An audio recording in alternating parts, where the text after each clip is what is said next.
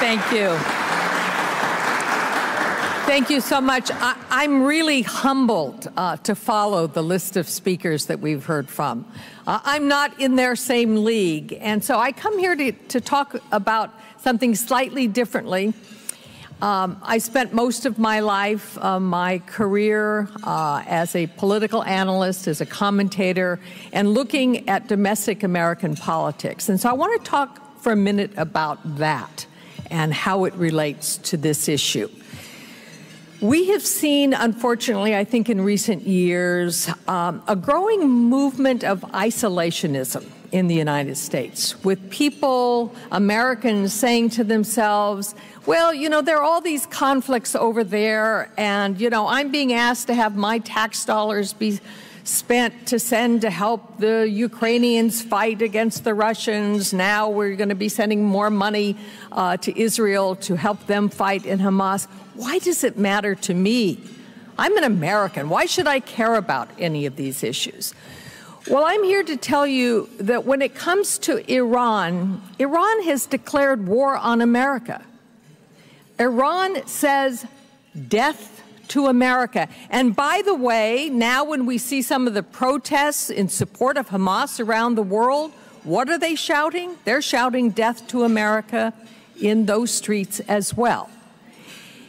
And even as we've been very focused on what's happened in Israel and very focused on the impending incursion into Gaza, as Senator Shaheen mentioned, there have been 24 Americans who have been injured in attacks in western Iraq and in Iraqi Kurdistan, attacks by a group called the Islamic Resistance of Iraq. Nobody knows what this organization is because it is a new organization that is really just an arm of the Quds Force and is really an arm of the Iranian regime. And they are attacking and trying to kill Americans. So that's why it matters and should matter to Americans. And the question is, what do we do about it? Well, the president has sent 2 aircraft carrier strike force to the region. So we are going to be equipped to be able to fight if we have to directly fight.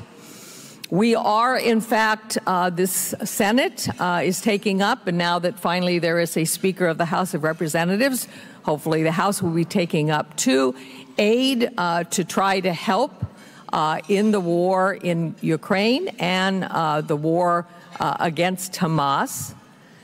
So we are getting involved in that way.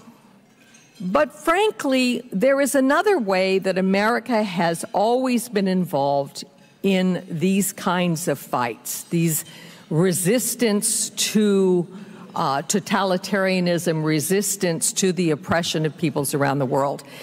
I come from a long background of having been involved for many years in supporting dissidents in various freedom movements around the world. And one of my fondest memory is walking down Pennsylvania Avenue back when the labor movement was supporting Solidarność, which was the movement in support of freedom for the Polish people.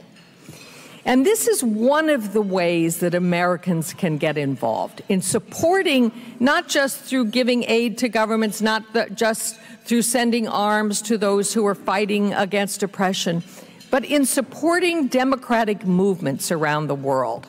And so one of the things that I think is important for this organization and your involvement is to try to get more support for the resistance to the regime in Iran, and to try to get Americans to understand that there are alternatives, that the Iranian people are not just sitting there and applauding Ali Khamenei, that they are not just there supporting the theocratic government in Iran. They are, in fact, putting up resistance, and it's been going on now for decades. I mean, we have had mass resistance movements in 2009, 2019, last year. People are taking to the streets. And many of the people in this room have been involved in that kind of resistance on an organized fashion in the Iranian diaspora around the world. And that is what is so important about the NCRI and what you are involved in. Because the real way to end what we have seen in these kinds of fights that present a real threat to us here in the United States, not just in other places around the world, not just to people in Ukraine who are being killed by Iranian drones, not just to those people in Israel who were killed over the last few weeks because of Hamas and their Iranian help. But there are people who are fighting that in Iran. And I think it's important to understand that until we are able to get broader acceptance and acknowledgement of the kind of things that you are doing, that Madam Rajavi is doing, and that the NCRI is doing around the world to try to get support for the people of Iran so that they too can rise up.